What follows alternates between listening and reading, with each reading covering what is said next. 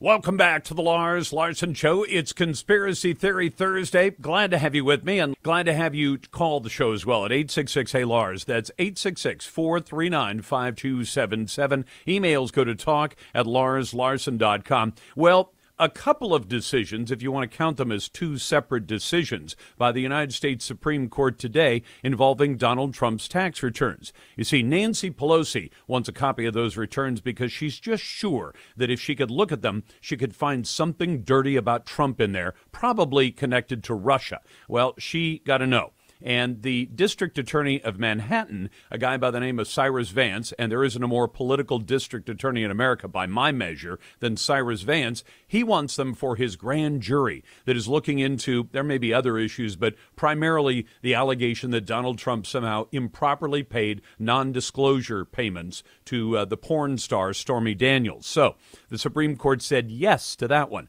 I thought we'd get a view of what this actually means for this president and perhaps for future presidents by talking to a man who knows his stuff, Hans von Spakovsky, senior legal fellow at the Heritage Foundation. Hans, welcome back to the program. Lars, thanks for having me back.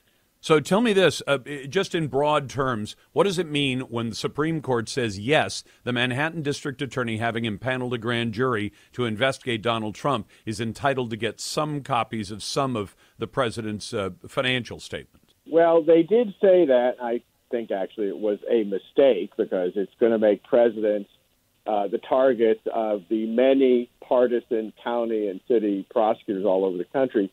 But look, the guy isn't going to immediately get these documents because what the court said basically was, no, a president isn't entitled to absolute immunity from local grand jury proceedings. And no, there's no heightened scrutiny when a court is looking at what the local grand jury is trying to get. But on the other hand, the Supreme Court said a president like President Trump can challenge this kind of a subpoena by raising the issue that it will impair his duties as the president, or that it's intended to punish him for past actions politically, not having anything to do with actual law enforcement, or that the prosecutor is acting in bad faith. And they clearly left it open. You know, they remanded this case back down to the trial level court, and they clearly left it open for the president's lawyers to now raise all of those issues. So if he can raise all of those issues, I have no doubt. Look, the trial judge there is very partisan, very much an anti-Trumper. Even if they raise all these issues legitimately, I'm sure the judge is going to rule against them, but then they're going to appeal, and it's going to come right back to the Supreme Court.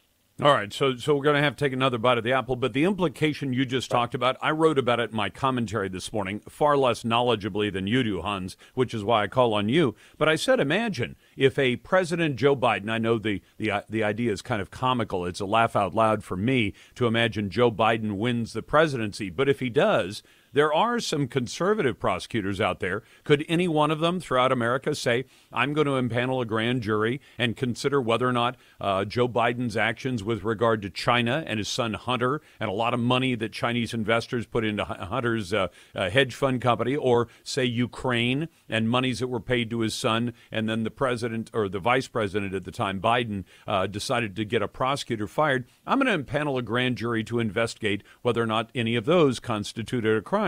You could imagine any future president would then be subject to this kind of scrutiny from literally dozens, if not hundreds, of prosecutors across America, couldn't they? Yes, that you certainly could. Now, as you mentioned, there were two other cases before the court today. In that case, it was congressional committees trying to subpoena exactly the same kind of financial records and tax returns. And there again, the court punted the case back down to the lower courts because what they said there was that these subpoenas by Congress raised separation of power issues and the possibility that Congress is not acting from a legitimate legislative purpose, but because of partisan motivations and harassment.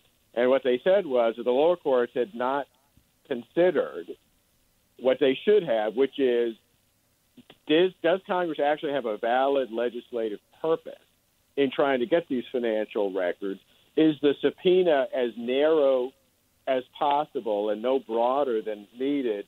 And what is the burden on the president and his ability to carry out his duties? And what they basically said was, we're sending this back down to the lower court.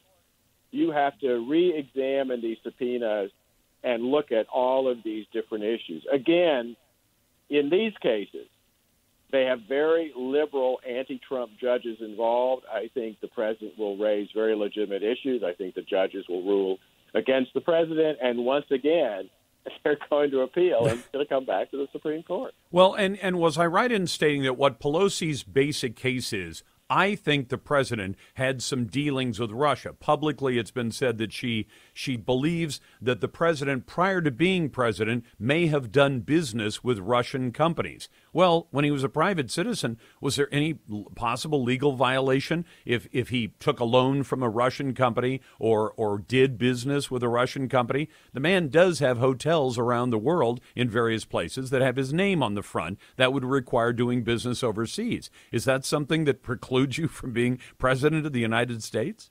No, it doesn't, and there's absolutely nothing illegal about doing business overseas. I mean, think about how many American companies and how many American businesses do that all the time. Look, there is no legitimate legislative purpose with what the House committees are doing. They claim it was intended to see whether presidents are properly audited by the IRS. Well, there haven't been any allegations whatsoever that the IRS hasn't properly audited the president. So this is just a fishing expedition to try to find something politically embarrassing in what the president has done. And it's really outrageous because, federal law makes our tax returns of citizens, it makes them confidential. Yep.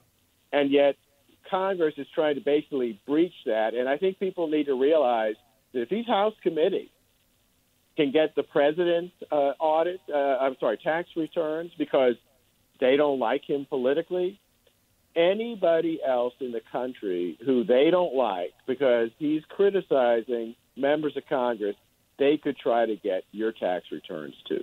By any of these House committees that the president somehow violated federal tax laws.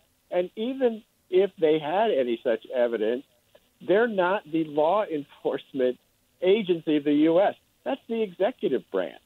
And like I said, but there's no evidence whatsoever the president has violated any tax laws. And that's why you can tell, like I said, there's no legislative purpose to these subpoenas. It's just a fishing expedition to get stuff that they think might be embarrassing to.